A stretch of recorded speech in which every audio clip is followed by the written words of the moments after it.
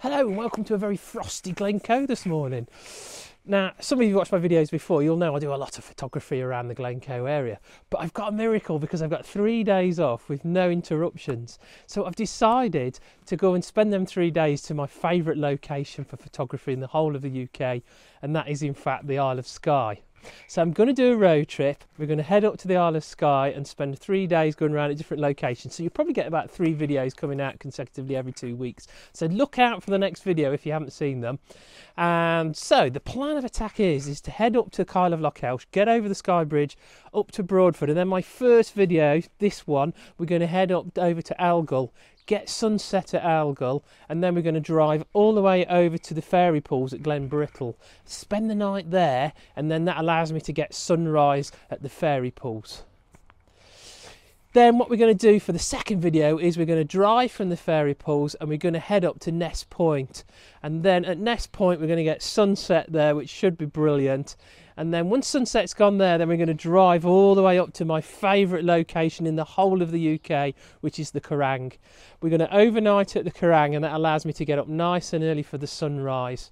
And then I'm going to head on home, and probably we'll see what the light is like at the Old Manor store. I might stop, I might not, but maybe I'll stop at the Old Manor store and we'll do a little video there as well, a little mini video at the end. So come and join me. Let's head out on the road trip to the Isle of Skye. Well, hello and welcome to a very cold and chilly Isle of Skye. Now, my first episode of the Skye road trip, I was in, the final place was the fairy pools, and I stayed at Glenbrittle. Now I've driven from Glenbrittle, and the plan of attack is I'm going to get up to Neist Point today. And hopefully the sun is just fantastic. You can see this beautiful light on me. It's absolutely beautiful. The sunrise weren't great this morning at Glenbrittle, but when I get up to Neist Point, I'm kind of hoping we're going to get a decent sunset. I'm heading this way and there's not much in the clouds about, so fingers crossed it's looking pretty good. So I'm going to jump in the van, I'm going to head on out, and let's head all the way up to Neist Point.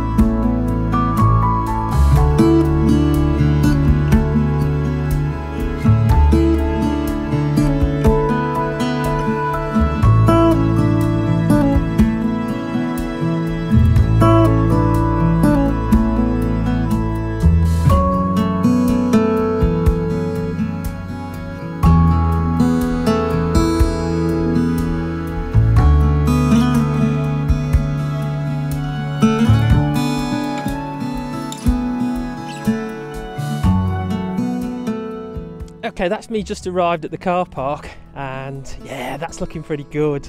Look at that sun, it's looking fantastic. A few clouds as well, so we're going to get a little bit of backlit, nice pinkness. So this might be an absolute peach, it really is. I'm coming around, look at that view, that is just out of this world, isn't it? That is absolutely stunning. So I'm going to get me bits and bobs, head over to the lighthouse itself and get in a good position just for this sunset. Okay, so once you get to the car park, then you head over and you can see the crag, but you can't see the lighthouse, and then you've got to get yourself up to the top here. And then you find a space for all the other photographers that are all hanging around here, all listening to me. So as you can see, I've got the rock there, there's the lighthouse, the sun is looking brilliant. So I'm really excited about this. This is looking really great. There's some clouds in the sky, so hopefully they're all going to go pink. So now it's just a waiting game. I need the sun to come over a little bit because the crag's in shade a little bit here, so it needs to come over a little bit more, but it's just starting to light up now, so it's looking fantastic. So I might, as opposed to this morning's rubbish light, I might get some quality light this afternoon. So let's wait a bit longer, and then I've got myself set up, good composition. Let's see what happens. Okay, I've just set myself up into a nice composition. I think it's working pretty good. What I've got is some crags in the left-hand side of the shot. I'll flip you around and show you what I've got. I've got some crags in the left-hand side. So they're pretty much just here somewhere. You can see there, and that gives me that foreground interest and just give me that depth to the shot. And then what I've got the crag coming down here, and what I've done is, you'll see my tripod is really high, it's really high up, and the reason for that is what I want is a bit of separation between the top of the crag and the horizon. So the lighthouse, the light's just coming on now, so that's looking pretty good. The sun's okay, it's looking good. There's a big lump of cloud just onto the right, which I'm a bit nervous about because it's looking a bit ominous, which is where that sun might go. So I hope not, because that means I'm coming back here in a few months' time.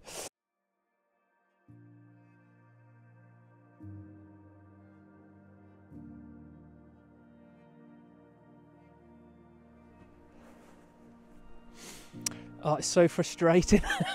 It really is. So there's the horizon, and then there's this little bubble of cloud, and then there's a flat horizon again. And that little bubble of cloud is just where the sun is setting. I'll flip you around, you can have a look at it.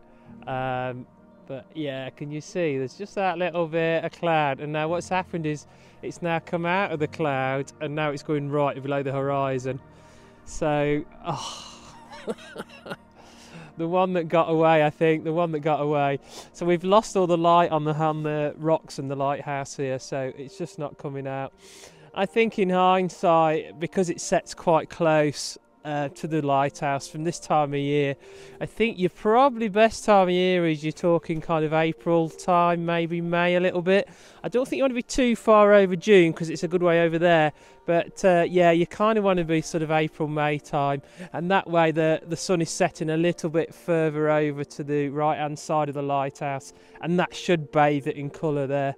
So it's okay shot. I've got it set up. It's bracketed because it's a big dynamic range, but we'll work on it. I've focus stacked as well because some of these boulders in the foreground are pretty good. So we'll stitch it together. We'll have a play, and if the shot works, here's the shot.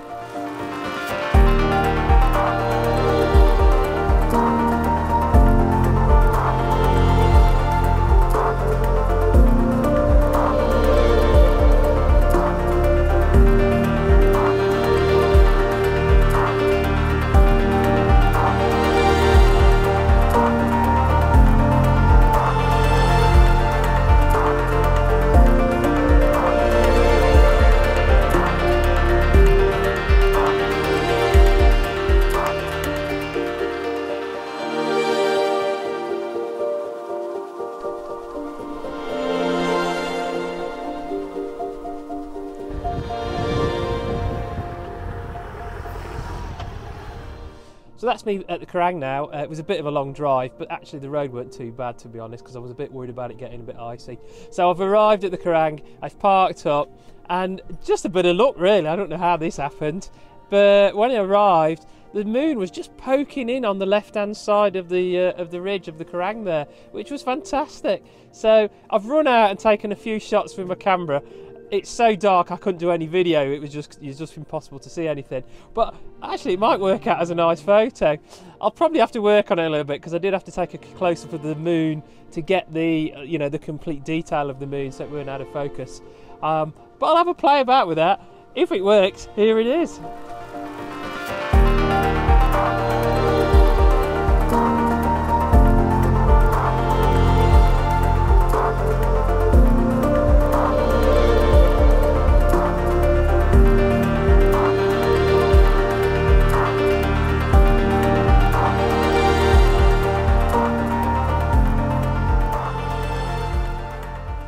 So that was a bit of a chilly one again last night, but we're here now, and I'm so excited because I'm here on my favourite place, probably on the planet, and welcome to the Quirang.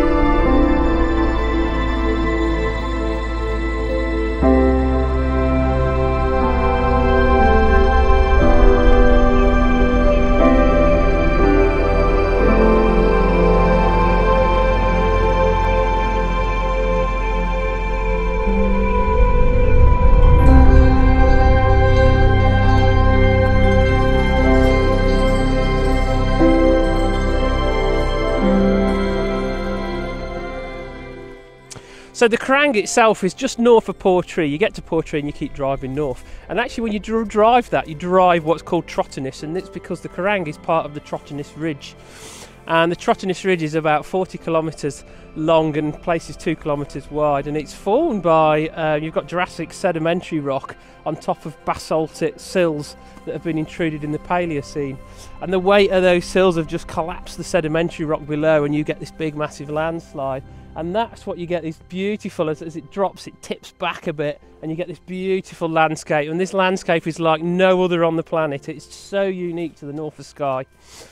Okay, I'm going to find a few compositions. You are spoilt for choice. The sun's coming up. I've probably got about another half an hour, 20 minutes. So get some comps sorted out and then we'll see how we go.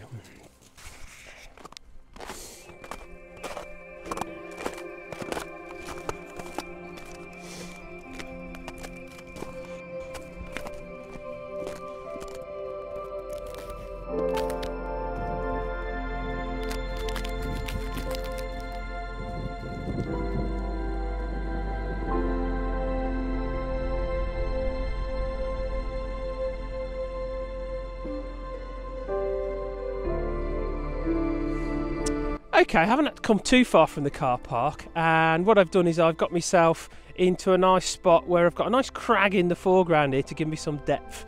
There's two lochans just a bit off the distance there, and I wanted them in the shot really because they reflect that lovely pink light if the pink light's going to come. So I've got some depth, I've got some interest in the bottom there, and then it just drops off and disappears off with these different landslips going off into the distance there. I'll show you the composition I've got. So here's the camera here, and here's my two lochans, 1, 2 over there, and then you'll see this crag here is quite prominent. It's very dominant here, which I quite like. I've got to be careful because the sun's going to come up here. I'm hoping it's going to get lit a little bit. I am a little bit in the shade of it, but what I need it to be lit a little bit because it's kind of blending into this little peak here. So hopefully there's a bit of snow on that peak, so it should hopefully give me some contrast here. And then as you can see, they sort of disappear off in the distance. Here's the sun rising. It's looking promising. There's no cloud low down, so fingers crossed this is looking promising, and hopefully this will all get backlit and nice and pink. So okay, now it's just a waiting game. So I've got a cup of coffee. I think I'm all ready to go. So we're just going to have to wait for that sun to rise and hopefully set everything nice and pink.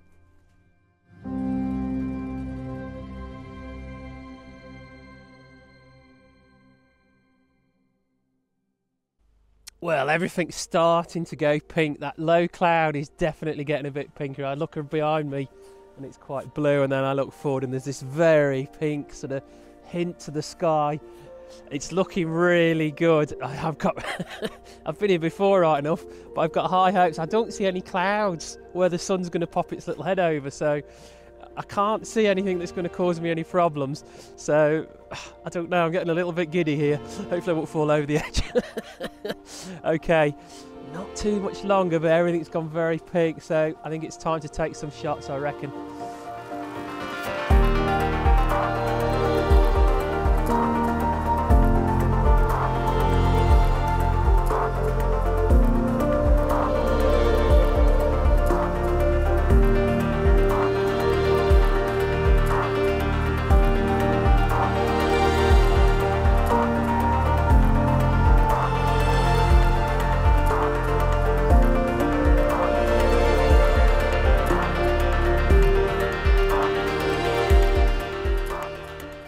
Wow, that was just spectacular. Well worth the drive and well worth the wait. I'd never seen that. Light was just incredible, it really was. What a great location. I can tell you there's nowhere else in the UK that comes close, and even in the world, I'll be honest with you, that comes close to that with that sunrise. Oh dear, I've made it. I'm like a kid in a sweet shop. Now the good thing is with this location is it is just surrounded by beauty. So it's kind of hard to actually take a really rubbish shot here. You can take some good shots. I want great shots, but it's really hard to take some rubbish shots because the beauty is just so around. Now the good thing is with this location is wherever you look there's beauty. It's just so fantastic.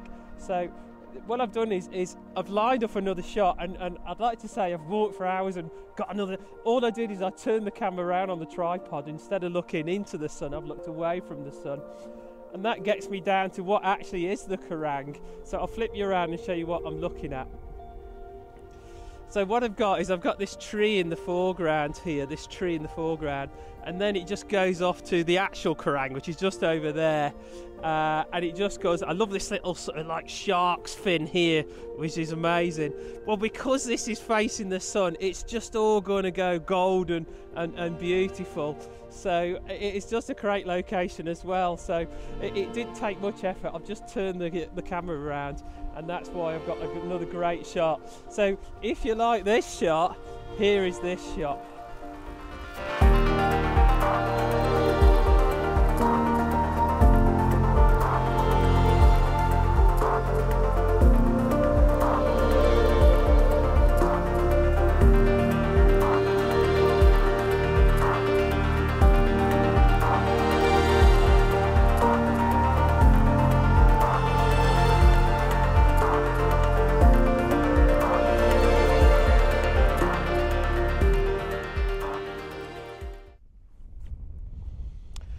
Now the problem I sometimes find with photography YouTubers especially, is they tend to sort of overwhelm you with all these different photos, and I like to keep just 2 or 3 at the most photos to show you, just to keep it sort of simple. But I'm sorry, but I couldn't help myself. I've had to. This is a drone shot. I got the drone up, got some beautiful footage of the drone, and I've got a lovely drone shot. And it was just perfect composition with the road coming up. I can't show you because obviously I can't get up high to show you, but there was the road sort of zigzagged up, and then I've got the 2 little lock-ins and everything else going on in the background. So while it was up there, the composition just in my head just went, wow, that looks fantastic. So I have taken a shot with a drone, which sometimes is pretty good. This is a 20 megapixel drone. I've got the DJI Mavic 2 Pro, so that's 20. It's one of these Hasselblad cameras as well, so it's actually pretty good quality. I think if I blew it up massive, it'd be a bit of a problem, but it's actually not too bad.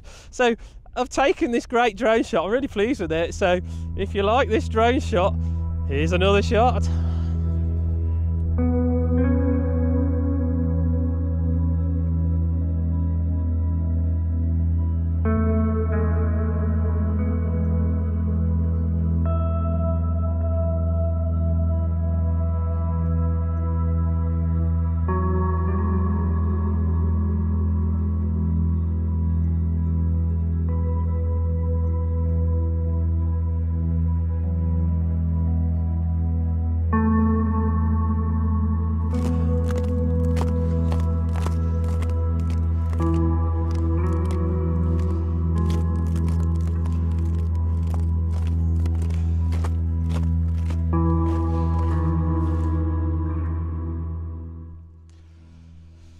So that's the sun just going up now. It's still lovely golden light. I mean, it's been up for about 20 minutes, 30 minutes now. It's getting quite high in the sky. But what it's going to do is it is going to creep behind these clouds just at the top here. It's going to start creeping out. Look at that beautiful golden light. It's just fantastic. What a morning. What an absolute morning. So I think what I'm going to do is I'm going to head off and potentially we'll have a look at Store. Do I want to do Old Manor Store? I've given you a lot already, and we'll potentially go and have a look at the Old Manor Store and see what that looks like.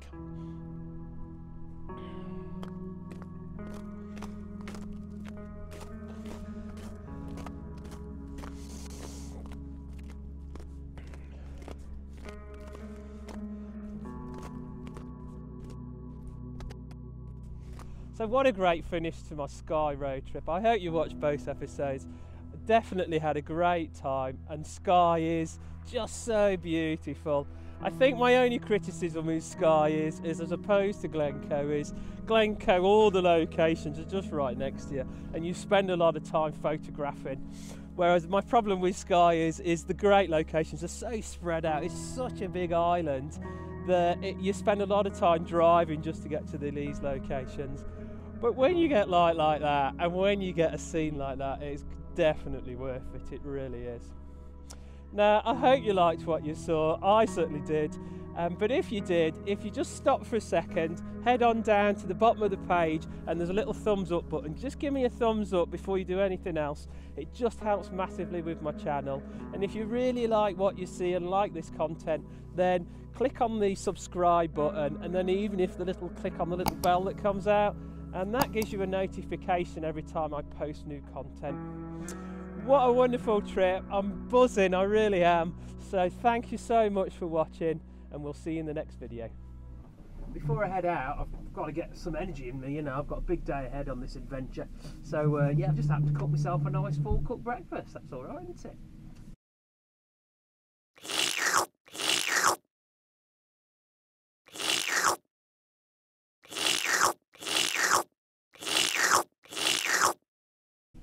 Oh, the dog's looking at me. All right, you can have a sausage.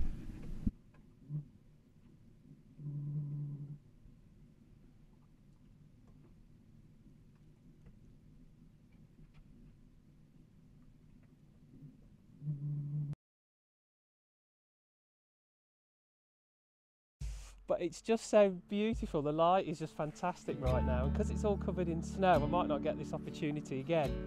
So what I've decided to do is maybe squeeze another episode in.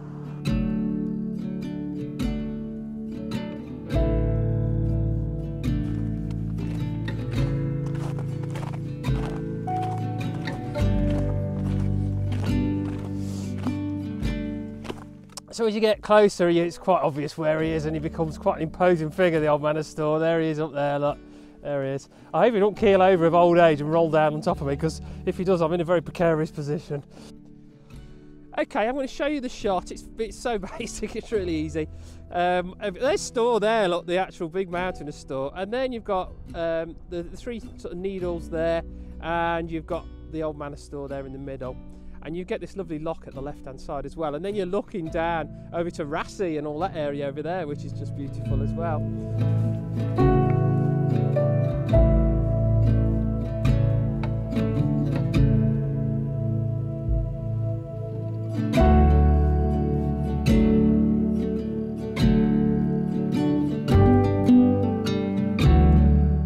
I want great shots, but it's really hard to take some rubbish shots because the beauty is just so around us. Oh, you're waffling. And they've collapsed, and the whole of the basaltic... oh dear, that's it. Rubbish. Well, what a great frishes? What's that? Well, what a great finish to my Skye road trip. I hope you'd like to watch both episodes.